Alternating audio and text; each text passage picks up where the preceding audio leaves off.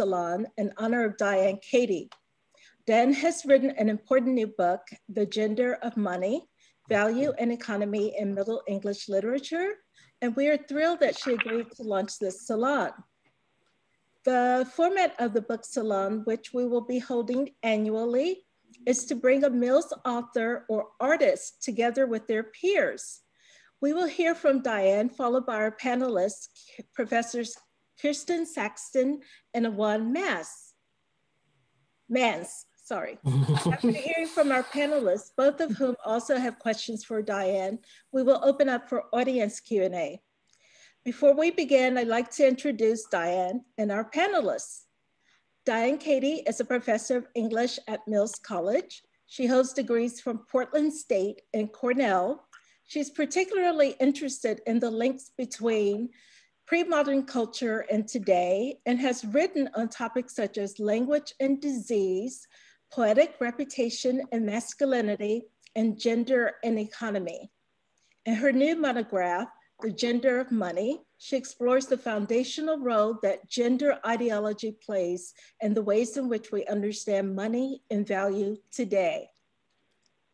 Kirsten Saxton is a professor of English at Mills, as well as an alum from the class of 1990. Her scholarly work focuses on how reading 18th and 19th century texts through anti-racist, feminist, queer, and crip theoretical positions offers us productive ways to understand not only historical texts and contexts, but also our own cultural moment. Her writing is centrally concerned with embodiment and gender, often as it is formally represented in popular narratives from the 18th century to the present.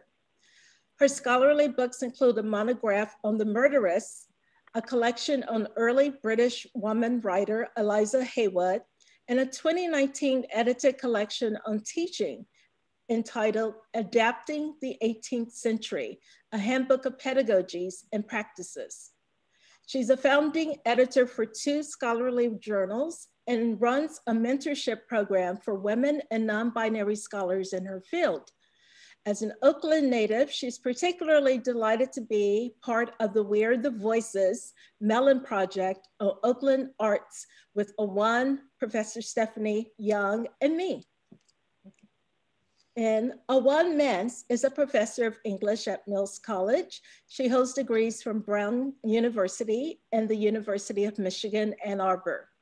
In both her scholarly writing and her visual art, Ajuan explores the relationship between race, gender, and representation in the lives of Black people. She is the author of 2 scholarly books, Inventing Black Women, African-American Women's Poetry and Self-Representation, 1877 to 2000, and Before Harlem, an anthology of African-American literature from the long 19th century. So Diane is going to start, and we will then move on to our panelists. Thank you so much for coming. Great, thank you everybody. Thank you, Sheila, for that lovely introduction, and for everyone being here on the eve of a truly momentous election. I was telling my partner I've bit my nails to the quib, I'm sure as many of us have. So nice to have a little bit of intellectual exchange, I should say. Maybe change to the night before the election. So because I'm going to read from the code of my book, I thought it might be useful to just tell you a little bit about what the book is about, and that way it'll kind of contextualize things. And it's specifically how the book sort of relates to what I'm going to say tonight about issues of masculinity and economy. The primary argument of the book is that gender ideology plays a pivotal, although unexamined or underexamined role in the ways in which the West thinks about money and gender, or excuse me, money and value, I should say. And here I'm actually not talking about the very, very real effects that, among other things, has on individual economic lives or on economic policy, but rather how gender ideology plays what I consider a constitutive role in the very structure of money and value as it's conceived in the West. So put another way, the ontology of money is something that is very much inflected by gender. And the I sort of this book traces actually go back to the Middle Ages. It's perhaps hard for us to imagine today, but money actually didn't always enjoy a fetishized position. In fact, up until the 19th century, currency played a relatively small role in the medieval economy. And this changes around this period, in part because of international trade, some other events that take place that I'm happy to outline if people are interested. But with this change and this emphasis on international trade, there becomes a desire for a kind of more portable way of exchanging goods. And of course, money then plays a role in that. And alongside that, a lot of new questions develop about the nature of money. Interestingly, you know, we talk about kind of some of the abstracted ways in which we do banking today. They were very much the same in the Middle Ages. And those of you who've read Marx, you know that Marx often uses religious imagery to talk about the faith that one has to have in money and the economic system in capitalism. That same language infuses the Middle Ages as well. And alongside this emerging monetized economy, develops these new questions about the nature of money.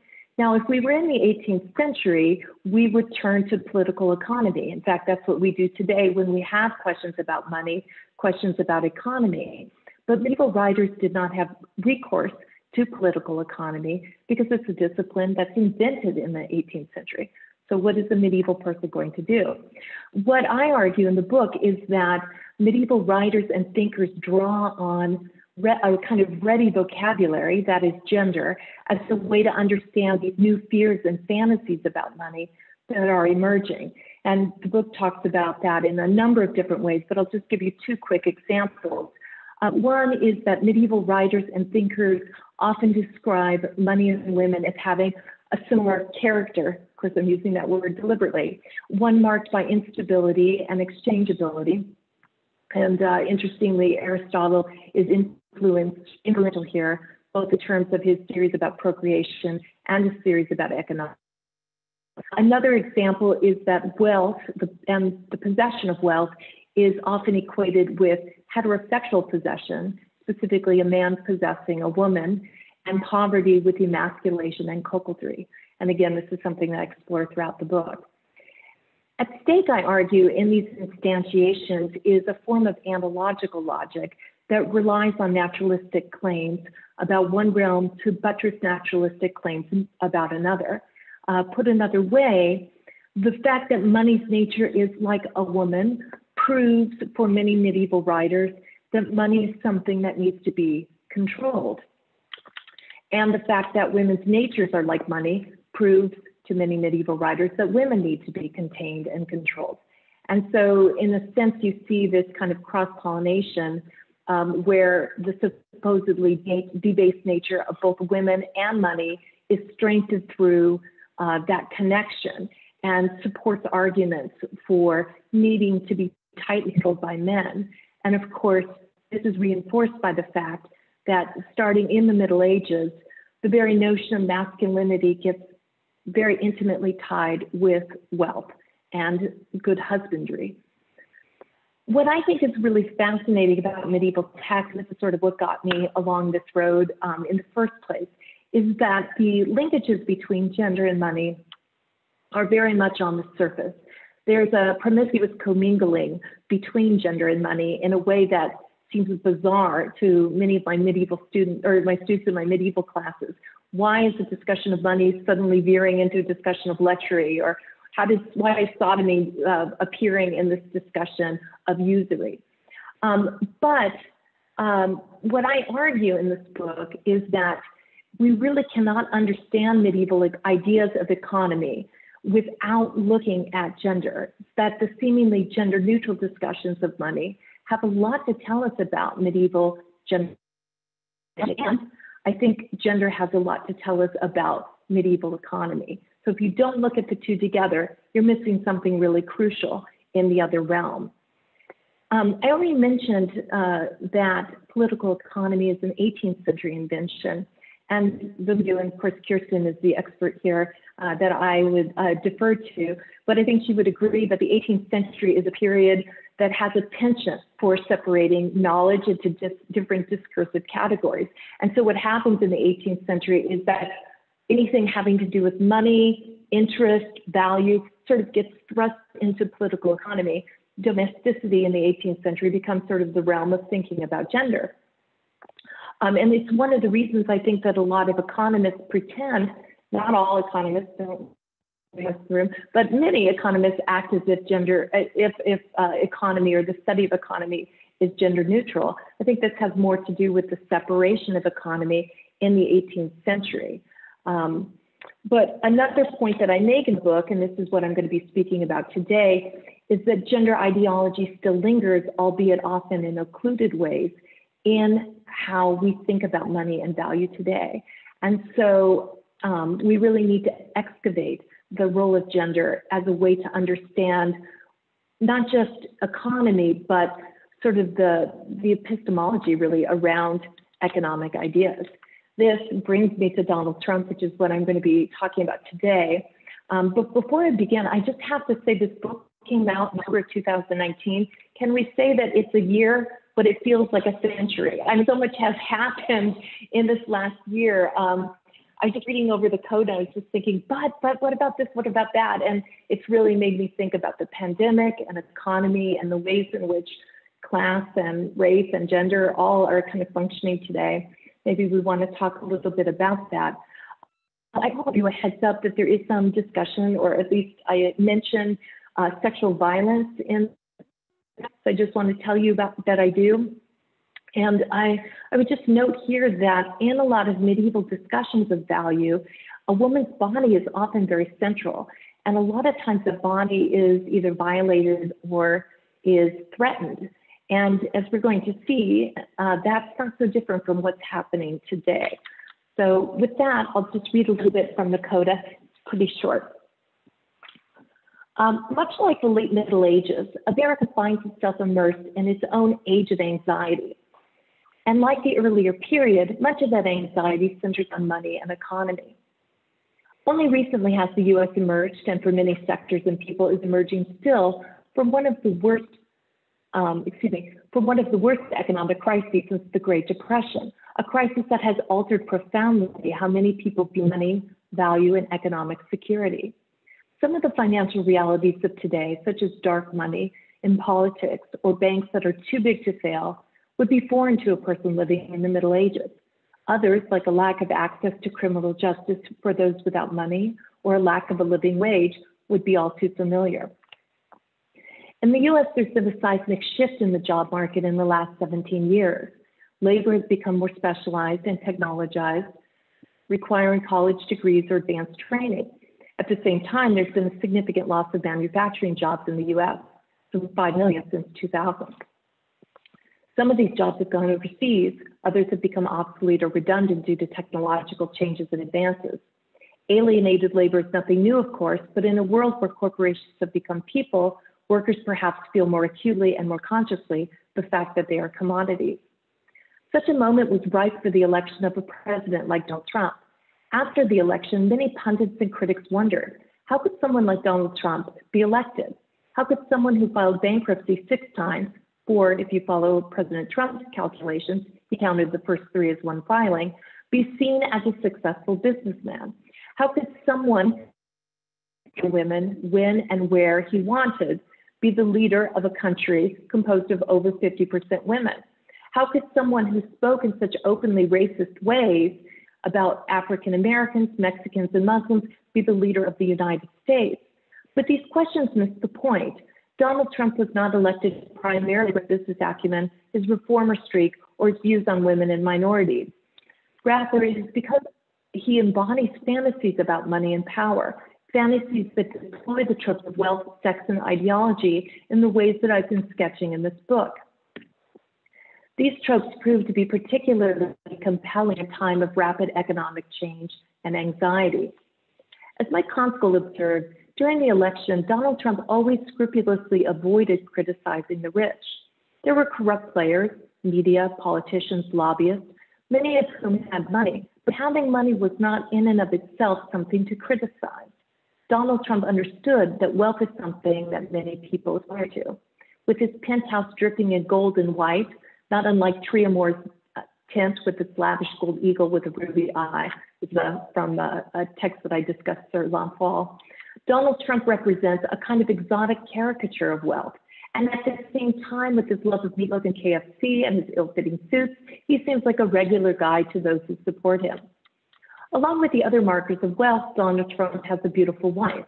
As noted earlier, this is a necessary accessory for proving one is worthy, both economically and socially. The display of such a woman is an important part of the worth-building project, hence L'Enfant's challenge. He possesses the most beautiful of women, but he cannot tell anyone about her. And of course, having a woman who is more beautiful than another man's becomes a way not only to solidify one's own worth, but also to emasculate other men. We saw this with King Arthur, who was angered more by the idea that L'Enfant's lover is more beautiful than his wife, than the idea that L'Enfant raped her. We saw him and emasculate him by circulating side-by-side pictures of Heidi Cruz and Melania Trump with the caption, quote unquote, "The images are worth 1,000 words." Owning beautiful things, including women, is a sign of wealth. In an interview with Larry King, Donald Trump said that Angelina Jolie is, quote unquote, not a great beauty, something that he claims to have a particular expertise on. Quote, "I do own Miss Universe. I do own Miss USA. I mean, I own a lot of different things. I do understand beauty," end quote. This commodification might be understood as a form of containment. It turns a woman into a good rather than an actor who possesses goods. Thus, Donald Trump noted, quote, "I would never buy Ivana any decent jewels or pictures. Why give her negotiable assets?" End quote. That is, why turn her into someone who owns goods rather than someone who can be owned? One needs to contain these beautiful women, and a certain kind of marriage, one circumscribed by traditional gender roles, may serve as the perfect container. In another interview with Larry King, Trump states, quote, "The way I look at it, there's nothing like a good marriage, and there's nothing like having children. If you have the money, having children is great. Now, I know Melania, I'm not going to be doing the diapers, I'm not going to be making the food, I may never even see the kids. She will be an unbelievable mother, I'll be a good father. Melania will stay in the home, while Donald Trump will be out in the world. Like the ravishing appeal of Lady Mead," this is a allegorical figuration of money in a poem called Pierce Plowman. She's both beautiful and dangerously seductive, and she represents, again, money. Melania will be contained within marriage and the house, brought out only for orchestrated displays. As noted in the previous chapter, commodities are passive things according to Karl Marx, which, quote, "lack the power to resist men," end quote. We might think of this justification of force alongside Donald Trump's bragging that he can grab any woman at any time and anywhere that he pleases. While many people found this comment repugnant, it also has an idea of masculine privilege and economic power that is appealing to others. What I am suggesting is that when we think about what is happening with the atrophying of women's rights in the United States, the virtual impossibility of getting an abortion in many states now, the attempts to defund Planned Parenthood, the claims by Breitbart that birth control makes women fat, unattractive, and promiscuous, the Supreme Court nomination of Brett Kavanaugh, whose primary defense when accused of sexual assault, that he was, in Chaucer's words, a worthy man, and went to Yale. We can and must think about these situations as fundamentally misogynistic, but they are also economic. To be a commodity is to be feminized, to be taken to market, rather than taking things to the market or taking them from the market, as Karl Marx describes. Perhaps then, in a world where many men are feeling increasingly commodified, there is a dark comfort in keeping women as commodities rather than as powerful actors in their own right. It is why at this particular moment, regardless of what one thinks about Hillary when she ran, it is not surprising that she would not be elected. It is depressing but not surprising that, as with Lady Mead, the cry was, "Lock her up." It is perhaps tempting to conclude that the United States finds itself back to a medieval way of thinking. Such an idea is appealing in a world where medieval has come to signify any behavior or mode of thinking that a society wishes to distance itself from. Thus, ISIS has been described repeatedly by media and politicians as a medieval organization, despite its very modern, even ultra-modern origins. But what I wanted to suggest in this book is that we have inherited from the Middle Ages an economic foundation that is deeply steeped in gender ideology, even as political economy tends to insist that economics is a discipline free from the taint of gender. Excavating that history enables us to better understand what Marx called the Vorgeschichte of money, its shadowy prehistory. But perhaps more importantly, it exposes how analogical logic works, how it attempts to shore up naturalistic claims while simultaneously, like all ideology, folding in on itself. As Jean-Joseph Gou has argued, the only way to exit from metaphysics, if such an exit is possible, is to launch a fourfold challenge against patricentrism, phallocentrism, logocentrism, and monetarocentrism. Put in a way, it requires tracing precisely how the father becomes the general equivalent of subjects, the phallus the general equivalent of objects, the spoken word the general equivalent of language, and money the general equivalent of commodities. The gender of money in the Middle Ages provides an example of the effectiveness of analogical logic as well as its frailties. An exploration of the gender of money exposes the vulnerability of the sign and challenges its hegemony. That is a project that not only enables us to better understand the medieval past, but also seems particularly pressing today. Thank you.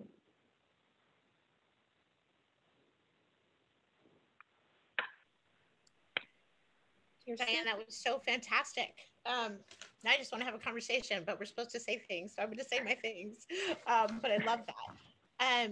So first of all, I just want to say that I have loved talking with Diane about this project through many stages of its iteration and reading it. And it's really exciting. Like, have you seen it, everyone? Like, look how great it is right here. You should buy it. The book is a really generous book as well. And I think it's important to note it's generous as well as learned, right? So those of you who know Diane will understand how appropriate it is to praise her scholarship in those terms. Often folks who are seen as, and I think right now the way I'm talking is actually using the language of economy, right? Your generosity is not promiscuous, right? It's in fact generous as well as learned. And in the middle of saying that, I realized how much your ideas have inflected my own ways of understanding not only my own teaching and my own scholarship, but the ways in which I use language at all, which is the best compliment, right? When somebody's ideas actually change the way that you think about the world that you're in, even in the moment of trying to like talk about things you already wrote. So I come to the book as a non-medievalist, and my particular focus has been on the ways in which Diane maps an extraordinary genealogy of gendered economies from the 14th century through to the present. And particularly, just in the shortest thing, to go back to a point she made, she lets us, in fact, she forces us, although gently, to see the ways in which how discussions of economics and political value are not neutral on gender. And specifically, and I'm going to skip down because I want to hear from Diane, from Ajuan and more from you, but the ways that we think about gender of money and value are not only neutral in praxis, but they're not neutral in representational aesthetics, which is really fancy sounding, I realize. But in other words, I think my point there is that what I love about your work is that you're talking about the ways in which that ideology works its way out formally, right? As well as through other means of operation. So I was thinking a lot about the introduction where you talk about Schwarzenegger's comment on girly men from the 2004 Republican Convention comments. And I want, for those people who haven't read the book, Diane does a wonderful job of thinking about the ways in which anxieties about money create a kind of anxious interest, with that wonderful pun on the term interest, right? As our interest in something and what is interest in the economic sense. And I think I'm just gonna skip to my question.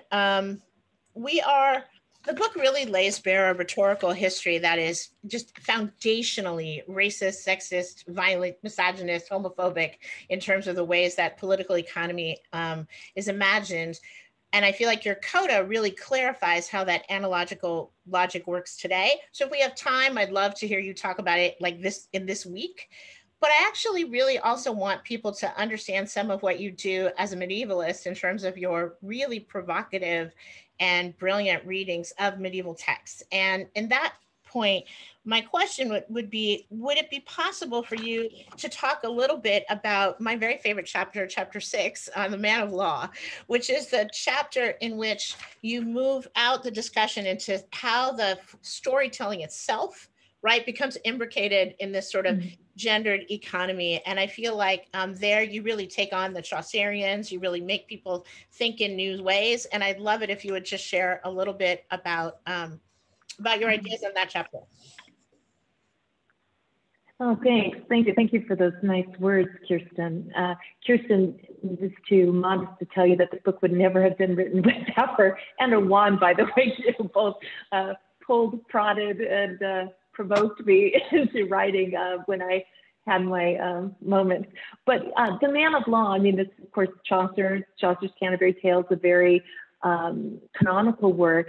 And those of you who maybe are unfamiliar with the text, it's a series of stories told by a group of pilgrims who are traveling to go see Becket's relics in Canterbury. And the man of law is a lawyer, and he tells this story, and he prefaces it by saying that there are no good stories left to tell because Chaucer, albeit lewdly, which interestingly means unlearnedly, so thinking about language, he has told them all. And so, you know, he's kind of left to tell these crappy stories. And he has this very, some people have argued, kind of zero-sum understanding of storytelling, that there's only so many good stories, and if they're told too much, they have no value.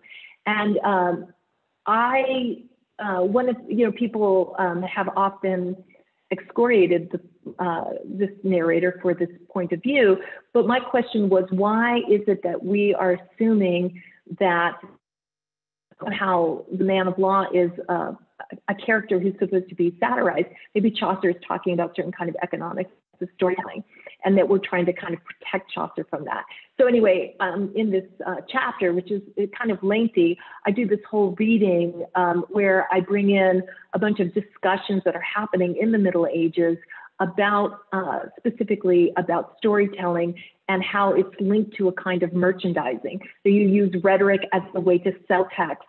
And the way that you sell those texts, and those of you who are familiar with Latin, you know that corpus, the word corpus, is literally a body, but also a book, is to kind of expose part of the story, but not to tell too much. And when you read it, when you see these descriptions in the Latin, often they are described, and again, here's the language of violence, in a way where that advertising is sort of putting onto sexual display a woman's body. And there's also a lot of issues around nationalism that I talk about in that chapter. But when I first started publishing this work, I remember a rather curmudgeonry Chaucerian said to me, well, how do we know that Chaucer thought that way? And my riposte to that was, how do we know how Chaucer thought at all? So I'm always, as a scholar, very interested in why are we not asking, why do we ask certain questions of text and why don't we ask others? So instead of asking, why is it that the man of law has this economic view of storytelling, why don't we ask, what is it that Chaucer is saying, or what is Chaucer revealing about the economics of storytelling, its implication with nationalism and with gender ideology, and his own kind of anxieties about his own poetics and his own masculinity. Thank you so much. I think I'm just going to move it to Ajuan right now to give her a chance to ask her questions, and then you can just go. So Ajuan, thank you. Okay, I hope I sound normal in terms of my microphone. But Diane, first I thank you for your reading. That was really great. And it's been really exciting to see this book coming to fruition and then to get a copy in the mail. That was really, really wonderful. And so I just want to say congratulations on the publication of this book. It's very unique. It's really an outstanding study, and you've accomplished, I think, in this book this, what for me at least is a rare feat, and that is kind of introducing these really interesting analyses that are very rooted in your discipline, but in a form that feels really accessible to me, even to those who don't have experience in the field. And I say this as an Americanist whose area of specialty is the literary history of the Black 19th century. I rarely encounter the texts about which you're writing in this book, but the clarity of your voice is such that just a few pages in, I immediately started thinking of how this kind of sheds light on the mid-19th century that I write about and think about. And so those connections are the focus of the comments that I want to share very briefly today. And one is, when I was reading your introduction, Anxious Interests, this quote kind of stayed with me, that the focus of this book is on how dominant Western theories about the intrinsic nature of money and value are intimately tied to its beliefs about gender and gender difference. And then a paragraph later, you go on and you link the rise of these beliefs to several events, including but not limited to, because you list others, but in particular, I was interested in this notion of the increase of urban markets and a rise in population. And this was really interesting to me because it brings to mind for me the shifts in conceptions of gender and labor in mid-19th century US society, particularly among the white upper and middle classes. And although the shifts in American notions of gender took place on the other side of the Atlantic, as many as 700 years after the rise of the use of money in medieval England, these changes in the notions of gender and labor were related to increasing use of money and the meanings of money. And so, as I'm sure many are aware, this was the time period that saw the redefinition of work and home in ways that reflected the embrace of two emerging definitions. One that understood work as activities that earn money, and the other definition was of home, particularly the middle and upper class white homes, as places of respite and sanctuary. And so defined as such, none of the activities that took place within the home were considered work, including things like household maintenance and child rearing. And so, and then the other thing that really occurred to me, reading poetry as you do, I thought that, just as the poems you address in your book, US poetry during the mid-19th century, and we see this money-related shift in understandings of gender and its relationship to work and money, the poems of this time period in the US also were one of the places where you could most clearly see this prevailing understanding of the relationship between gender and money. And so I just thought it was, there's these connections that were so clear to me. Your arguments were very clear and really compelling and just make me think about the roots of so much that we saw in the 19th century and so much that we're seeing right now in the time period about which you're writing. And so that was really exciting. And so this sort of kind of leads to my question. And so my question to you is, in the conclusion of your third chapter, you address issues of class, gender, and social mobility. And so I'm wondering if you can link what you find in the Lady Mead episode that you're close reading to conceptions of social mobility in the United States today. Thank you, Juan. Thank you. And thank you for nice comments. I really like, those linkages are really what I like and what I strive for as a scholar. I think, we have this tendency to kind of different fields, but there's so much, legacy that travels across them. So it's so interesting to think about that. And, you yourself are such a good literary historian. So I take that compliment quite to heart. With Lady Mead is such an interesting comment. I don't know if any of you have read Pierce Blount. It's a long allegorical poem. It's sort of a cross between, a sort of a travel narrative and an allegory, and it has a little bit of a kind of a feeling of Pilgrim's Progress to it too. And this figure, Lady Mead, is herself this quite beautiful woman, very wealthy, who then represents money, and she creates a great deal of anxiety anxiety among people and many men trying to contain her through marriage. Because she is just hanging out with priests in Rome with the corrupt papal court, and she is, causing all kinds of havoc. I think one of the links that I see today is this tendency to, when you think about allegory is not about individuals. Allegory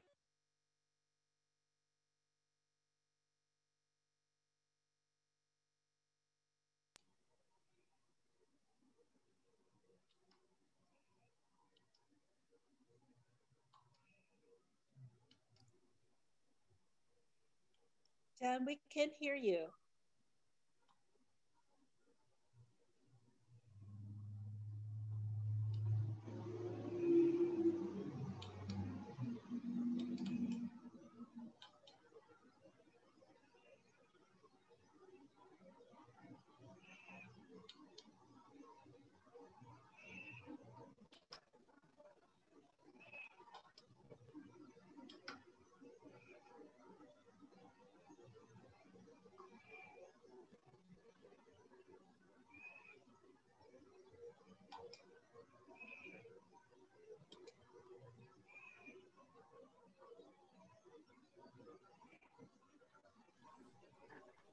Well, Okay, I switched computers.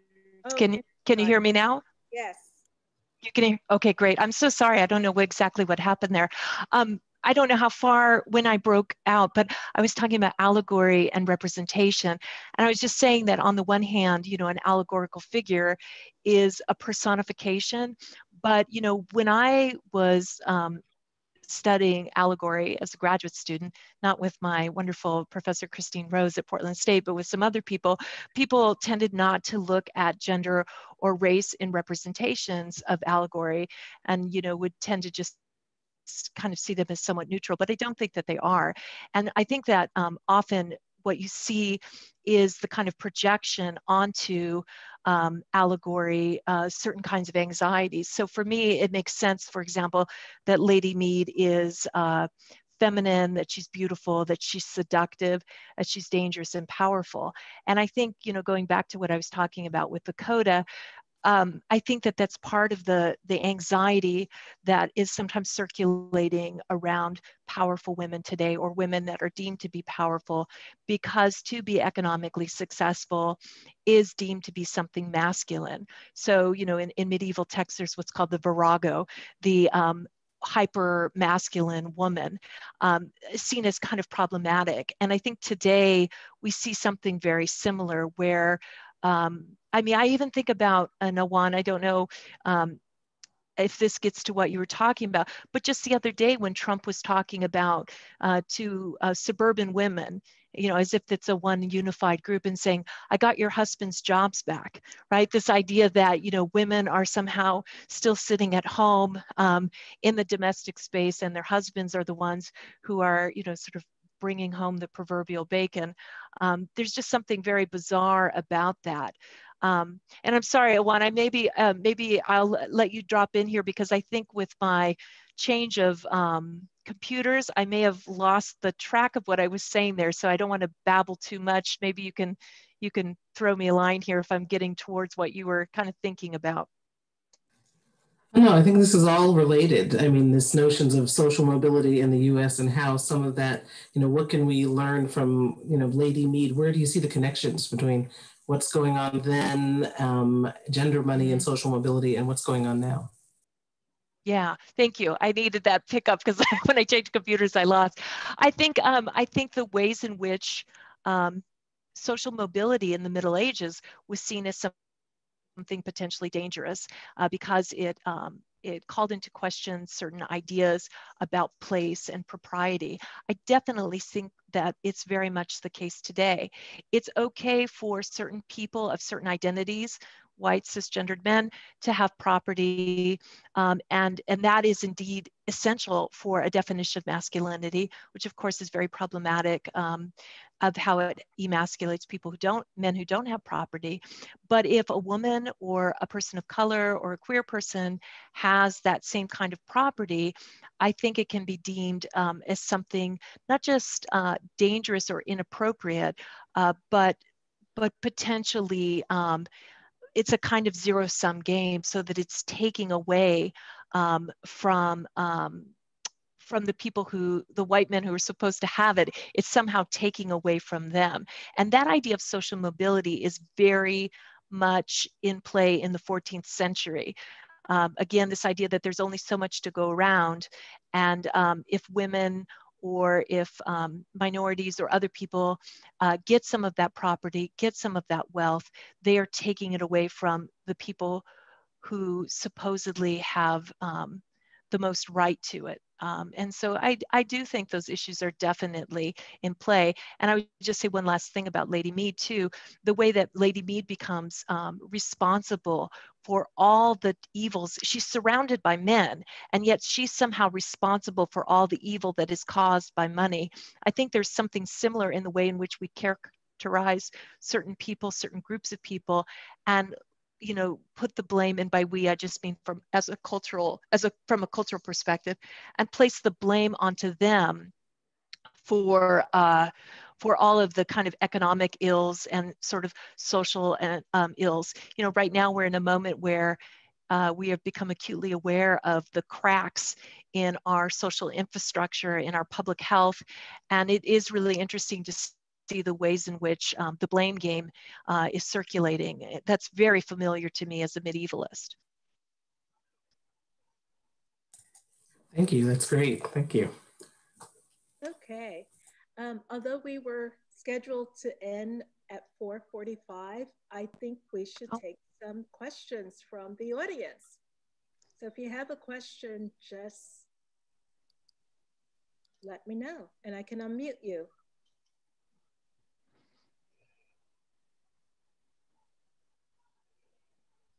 I'm looking.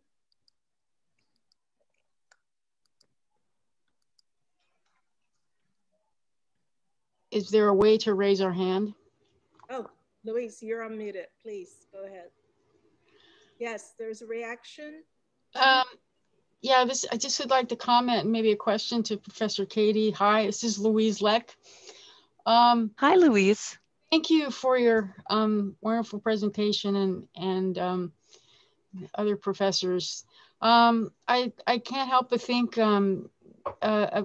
of your last comment there in thinking of the way in which Kamala Harris has had to thread the needle in her candidacy for vice president. If you care to comment about that. I think that's a great connection, Louise, that you make. And it's a great example of, as I always say, the privilege of privilege is to not think that you have privilege and to not have to be aware of it, right? And so, the ways in which, we were watching the vice president debate and the ways that, and in fact, Ajuan's class had a really fantastic discussion of this that I had a chance to witness, the way that Kamala Harris had to navigate her speech and, that Pence could interrupt her constantly, rudely, and yet she had to be very careful about the ways in which she checked him, and also she herself had to be very careful about interrupting him. So I definitely think, yeah, there's a lot of similarities, and in the book, throughout I talk a lot about sexuality, and I talk a fair bit about nationality, which because race signifies a little bit differently in the Middle Ages compared to how we understand it today, although not as differently maybe as we might think. And so, yeah, I think that's a great example of, Kamala Harris, I mean, like you said, threading the needle quite literally, trying to, be strong and yet not appear too strong, don't appear like a virago, because not only being a woman, but being a woman of color, there's already an assumption that she's aggressive, that she's angry. etc. So definitely, I think that's very true. Mm-hmm. Other questions?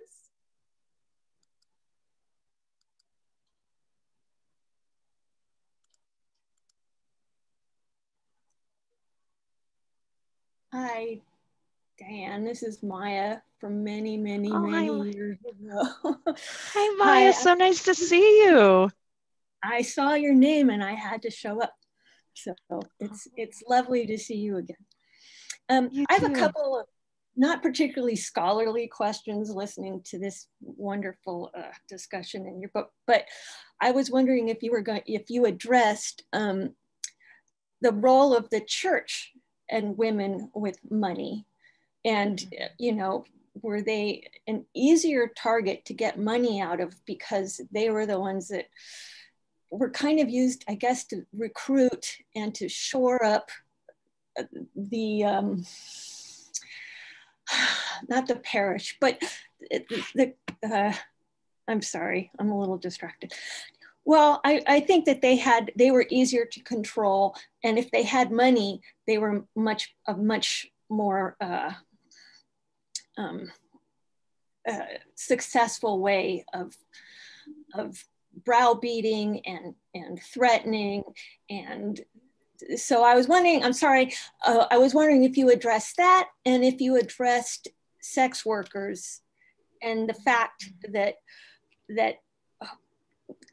sex workers are blamed for what they do when their clients or their Johns are never looked at as the problem. It's always the sex worker that is the problem. So these were two things I was wondering if you addressed, because they both deal with money. Yeah, thank you for your question. I mean, interestingly, I'll take the sex one first, because you almost don't have a discussion of money in the Middle Ages without sex somehow appearing, whether it's usury being kind of understood to be, you know, a form of sodomy, which is an utterly confused category in this period, as Foucault would say. But I would say, in terms of talking about sex workers, or even talking about women in the church, this book is taking a slightly different turn, in the sense that a lot of the work in my period focuses on women's economic lives. So there actually are excellent books, and I can give you some suggestions if you're interested offline, about sex work in the Middle Ages and about women, and specifically the rise in the vilification of consumption during this period, which the sin of luxuria starts to be feminized in this period in ways that I think speak to certain kinds of neo-capitalist anxieties. But where I take a slightly different shift with this book is I'm less interested, I'm not uninterested, but the book is not really taking up women's economic lives, but rather this isomorphic link between gender and economics. Specifically, that I think that was for me the place where I could make a contribution, because any discussions of economics and gender tended to look at women and what women experienced. I was sort of interested in why the vocabulary of gender ideology was so imbued in economic discussions. So, but there is really good work on both of those subjects. And like I said, if you want to drop me a note, and I'd love to catch up with you anyway, I can send you some good links to some things if you want to read about those two topics, which are very interesting. Yes, please. Thank you. And there's a question for you in the chat from Angela. I'm currently working with a student on the Canterbury Tales, which you mentioned. I'd be interested to hear your take on the Knight's Tale. And when you say take, what I think of it, that's a potentially large question, Angela. I love that you're working on the Canterbury Tales. I mean, the Knight's Tale is really fascinating. Although in all of the manuscripts, the tales appear in different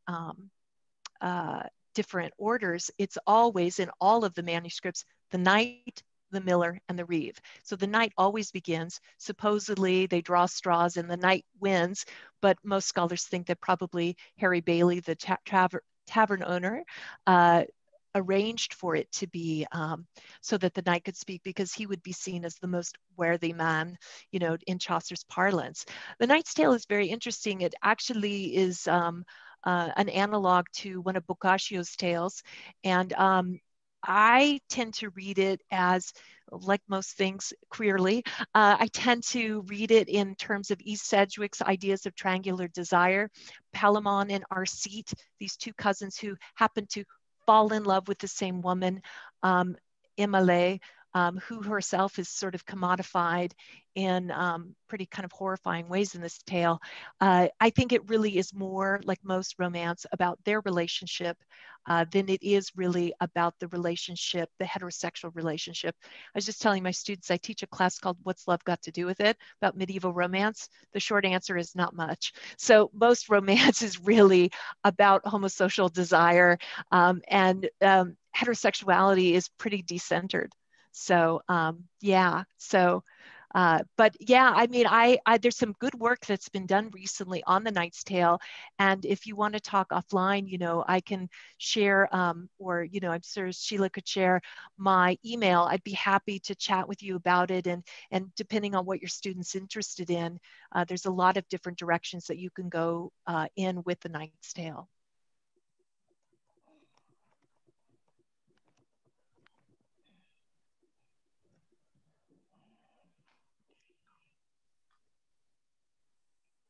Take one last question. Going once. Okay.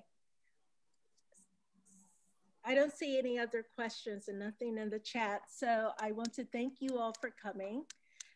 If you're interested in contacting Diane, go to her faculty page on the Mills website. You can find her there. And Diane, I want to thank you so much for this wonderful book. It's quite provocative and daring in many ways. And Kirsten and Ajuan, thank you for your responses. Those were quite nice. And I hope that you all enjoy the rest of your evening, wherever you might be. Great. Thank you, everyone. And sorry for the technology difficulties. I guess that's the moment we are living in right now. So feel free to drop me a note if anybody wants to chat offline about anything. Okay? Be well, everybody. Thank you. Bye. Bye.